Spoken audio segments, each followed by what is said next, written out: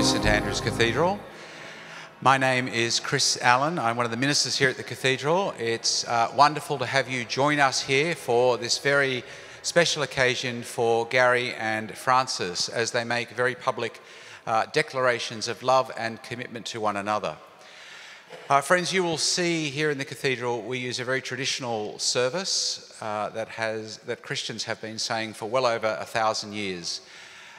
You will notice that the flow of the service at the start, we begin with what is called the preface, which is where we talk about what marriage is, a Christian view of marriage. And then we move to ask two questions, both legal questions.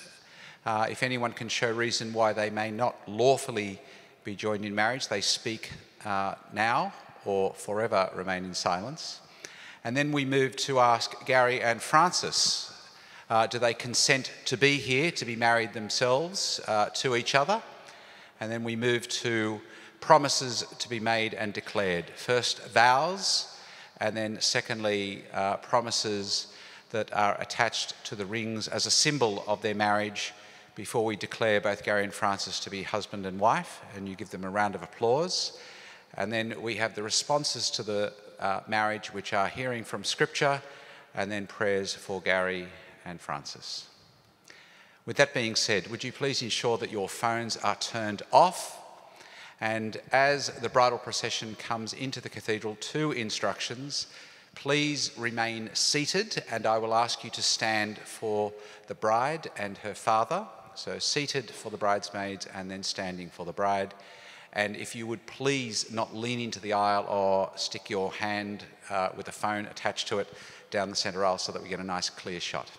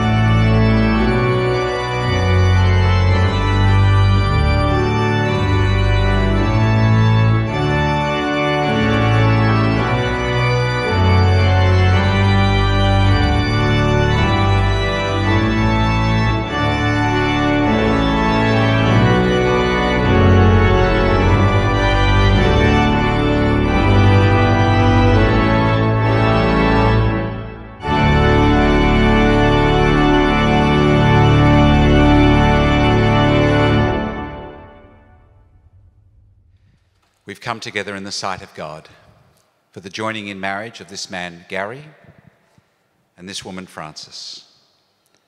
Our Lord Jesus Christ said of marriage that from the beginning of creation, God made them male and female. For this reason, a man shall leave his father and mother and be joined to his wife, and the two shall become one. So they are no longer two, but one. What therefore God has joined together, let no one put asunder. Marriage is the symbol of God's unending love for his people and of the union between Christ and his church. So St. Paul teaches that the husband must love his wife as Christ loved the church, and that the wife must give due honour to her husband. Marriage should be honoured by all and is not to be entered into lightly or carelessly, but with reverent and serious respect for those purposes for which it was instituted by God. Marriage is a gift from God for the well-being of humanity and for the proper expression of natural instincts and affections with which he has endowed us. It is a lifelong union in which a man and a woman are called so to give themselves in body, mind, and spirit, and so to respond that from their union will grow a deepening knowledge and love of each other.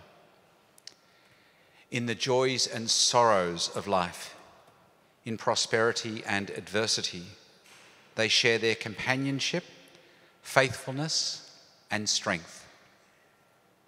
In marriage, a new family is established in accordance with God's purpose, so that children may be born and nurtured in secure and loving care for their well-being and instruction, and for the good order of society to the glory of God. Gary and Frances have now come here to be joined in this holy union to which God has led them. They seek his blessing on their life together, that they may fulfill his purpose for them, and they ask us to support them in this prayer.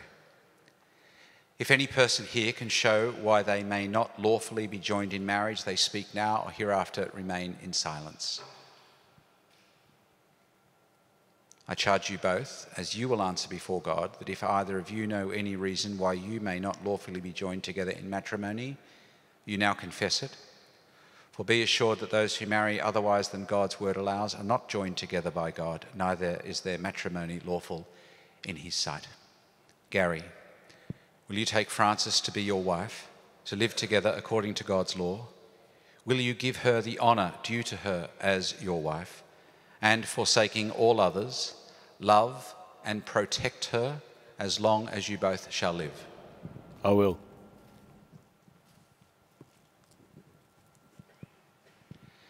Frances, will you take Gary to be your husband, to live together according to God's law?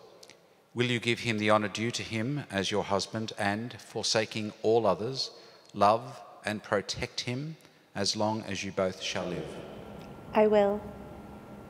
Who brings this woman to be married to this man?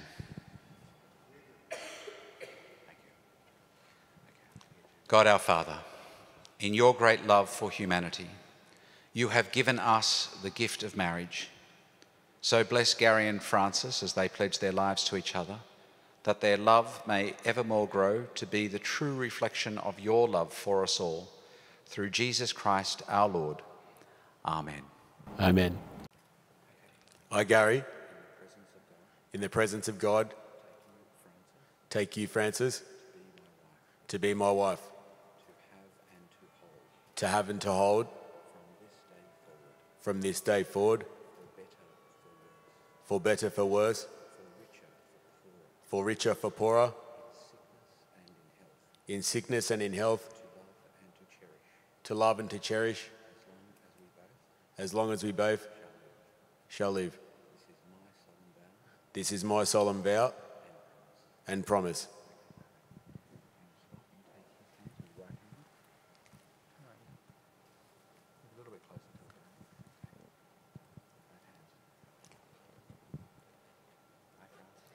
I, Frances, in the presence of God, take you, Gary, to be my husband, to have and to hold, from this day forward, for better or for worse, for richer, for poorer, in sickness and in health,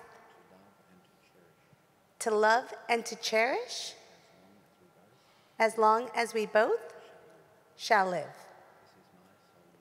This is my solemn vow and promise.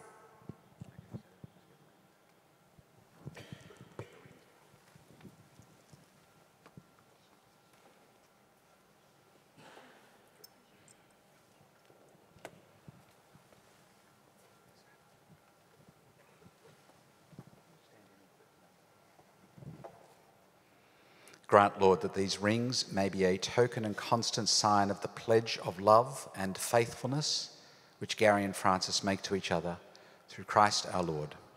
Amen. So Gary, you take the ring and put it on her finger. Left hand. Frances, with this ring, I wed you with all that I am and all that I have. I honour you. In the name of God, amen.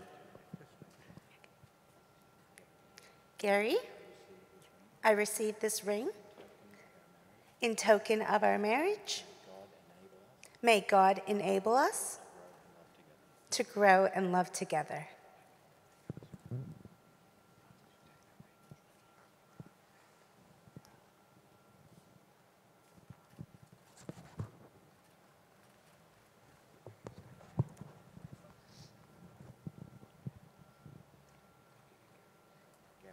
Gary, with this ring, I wed you with all that I am and all that I have. I honor you in the name of God. Amen. Frances, I receive this ring in token of our marriage. May God enable us to grow in love together.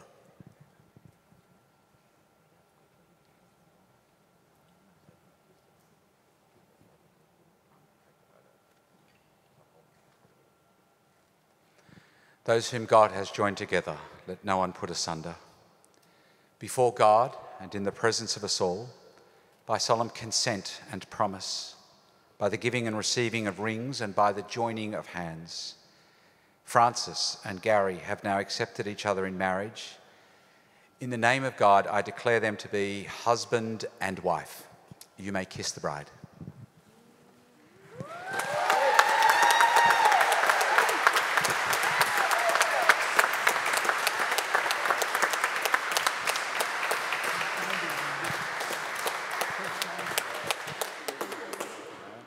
God the Father enrich you, Gary and Frances, with his grace. God the Son make you holy in his love. God the Holy Spirit strengthen you with his joy.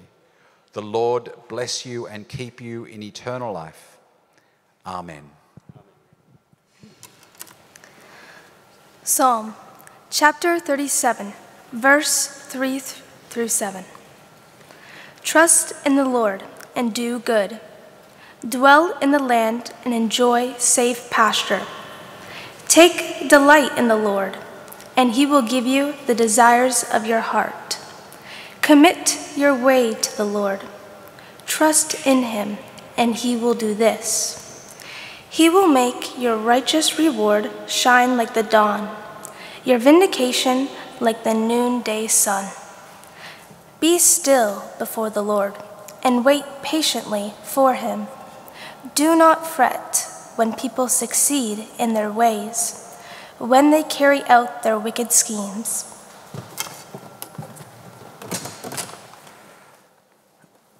Well, congratulations, Frances and Gary. What a great day. Weather has held up for you. How perfect for you. I know that today is really the culmination of lots of planning and meetings and organising and putting things together, and it's great that things have gone so well for you. And we're just, for the cathedral, we love weddings. We love hosting weddings and being a part of it, and this is just absolutely thrilling for us, as I'm sure it has been for you and for your family. Of course, weddings are fantastic for families because they're a great way to celebrate children and family, It's a great day for you to showcase your children. And don't Gary and Francis look wonderful? It's a great day for friends to be here in the best of times, as indeed we do hope and pray, as do Gary and Francis. I know that you will be there for them in the tough times, which no doubt will lie ahead because you live in this world, which is fallen and not perfect. But you know, Gary and Francis, we are praying for great things for you. Great things. Today and tomorrow and the years, and Lord willing, the generations to come will look back on today and this event. You never know, you might have grandchildren and great-grandchildren, generations that you can't even count, who will look back on this day as being the reason that they are here. Of course, Christianity has always celebrated marriage, and Christian marriage has always been, dare I say, the high point of celebration, because so much of Scripture, so much of Christianity is surrounded around the celebration of marriage and honouring marriage. In fact, you could make a pretty good argument that from the very start of the Bible, God's Word, from Genesis all the way to Revelation, the image that is always played out is marriage. It's a husband and a wife, loving each other, committed to each other, serving each other, wanting and desiring the best for one another in the best times, but also in the tough times. Gary and Francis, we've been praying for you here in the cathedral in our services publicly. We've been quite literally praying that the Lord would bless you and keep you, that he would uphold in you the promises that you were making today, and we've been praying in anticipation of that. It begs the question, how in this world in 2023, which tends to want to downplay marriage and the exclusivity of the family, how do you go about having a great marriage? Well, Scripture gives us two examples of how to have a great marriage. The first is, I guess you might say, the most obvious one. It's to have a marriage, a relationship, a commitment to one another that is based on real and genuine love. Of course, you might be thinking, well, everything about today screams love. You know, how is the minister talking about love? If the one thing they've got, it's obviously love, why is he talking about that? Well, because Gary and Francis, anybody here who's been married for longer than 5 minutes knows that your commitment to each other will hardly be tested today. Your commitment to one another will be tested in the days and the weeks and the months and the years to come, when times are tough, when disappointments avail us. But you've made promises today, Gary and Francis, to be not just somebody today, but to be somebody then. In fact, all of the promises, the vows, even the consent, you'll have noticed, was I will, as opposed to Hollywood saying I do, is to promise to be a certain person, Gary and Francis, tomorrow. And the person you have promised to be is someone who is committed to the other. Gary, you've made promises today to be and to want the very best for Francis. And Francis, you've made those same promises. The commitment that you've made today is to want the best always for Gary. Well, how do you do that?